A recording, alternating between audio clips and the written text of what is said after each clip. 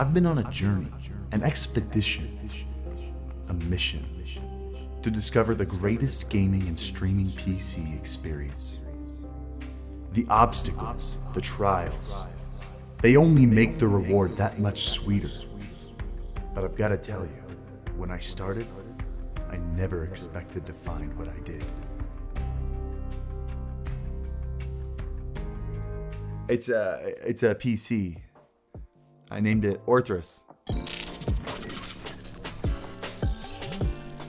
I'm a full-time Twitch streamer and a full-time YouTuber. Like I do both, like real. Like I feel like most people, it's like, oh, are you a YouTuber who occasionally goes live, or are you a streamer who occasionally throws up a YouTube video? No, I do both. I do both 100%. It's a handful. But at this point in my career, I've built upwards of 15 to 20 PCs. I've learned a lot, and I felt like it was about time that I built my own PC that I was proud of enough to name. So I did, and his name is ORTHRUS. 2 heads on a single body, built inside the Fantex Enthoo 719, the Intel-based gaming PC on a mini ITX on the bottom mount, the Ryzen-based streaming PC on the full ATX top mount, both CPUs liquid cooled, and a handful of extras. But before we start talking about the actual PC components, I want to talk to you about a handful of interesting decisions I made with this PC. First off, a 2 PC setup. Even though it's in one case, this is still 2 PCs, 2 separate motherboards, 2 separate CPUs, 2 completely separate units in a single case. And with how often I talk about how capable the new Turing NVENC encoder is, I still decided to go with a dual PC setup. I've been running a 2 PC setup for a while, and I love it. It allows me to do things that you just can't do on a single PC. Now, I've raved about single PC setups, not because I think they're better, but because I think they're simpler. Most people looking into streaming don't understand how to route audio from one PC to another while also routing to the person, the microphone, and the headphones. It gets confusing, and single PC setups are just a more intuitive and simple option, and they're incredibly capable. But if you've watched any of my previous videos, you know I run 2 Go XLRs at the same time, a full size and a mini, and as of right now, you're not able to plug both into a single PC. That, along with a handful of capture card trickery I like to do, a single PC setup was not a viable option for me. Speaking of capture cards, the next decision I made with this, I have 3 capture cards in this build. The first one being a Magwell quad HDMI capture card. This card is basically 4 capture cards built into one, and I'm not actually using all 4 ports. I have at one point, I'm not currently. I like the expandability. If I ever wanted to add multiple cameras, I wouldn't have a problem doing that. The other capture card being a 4K 60 Pro, which I use to capture my gaming PC with this tiny little HDMI ribbon that goes out of the GPU on the bottom up to that capture card. And the last capture card being an HD 60 Pro for my main camera. And the reason I plug my main camera into this instead of the Magwell card is it allows me to use Elgato's flashback recording. Using gaming footage in YouTube videos is something I plan on doing earlier, so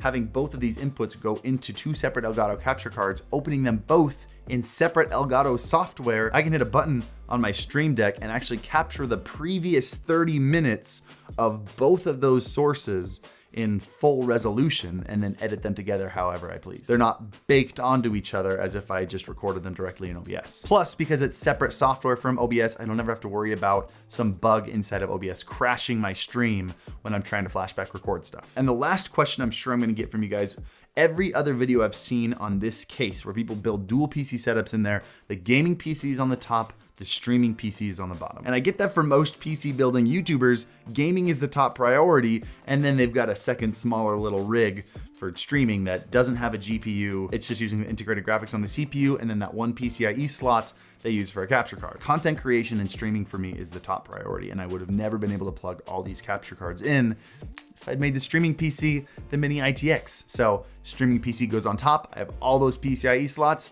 gaming PC's on the bottom, all I need to plug into it is a GPU.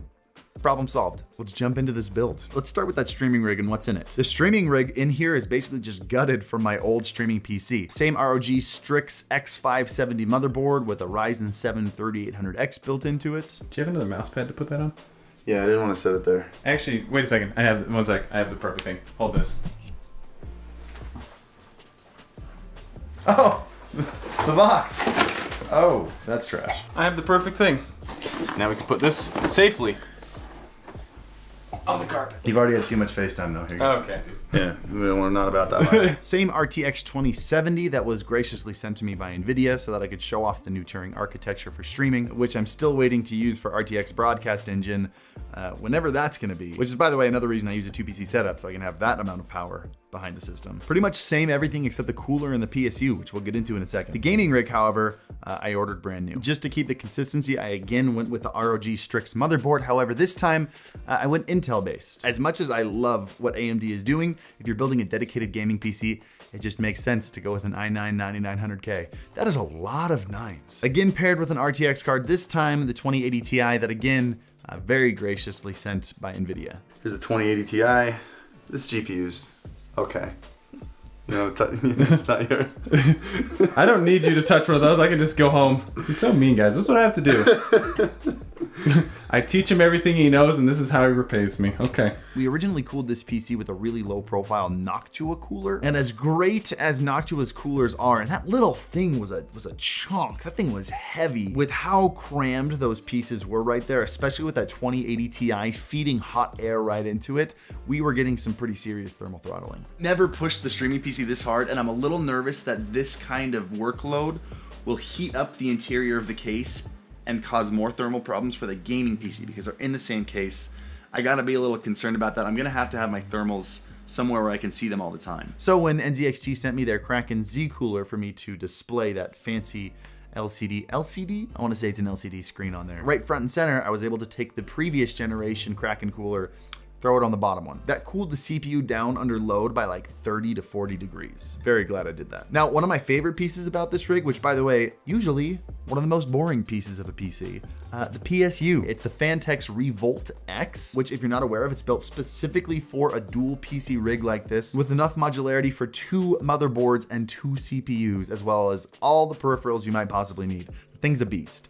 And it's gorgeous. Have you felt this power supply? No. You feel this, dude? Look at this. It's like, what do you call it? Like this, it's just straight aluminum. Look at all these things.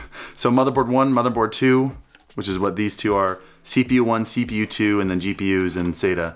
But you got 2 motherboards, 2 CPUs on there. That's what we're powering this entire thing with, just a single PSU. Now there are a couple problems with this PC that are driving me nuts. First thing, shouldn't, but it does.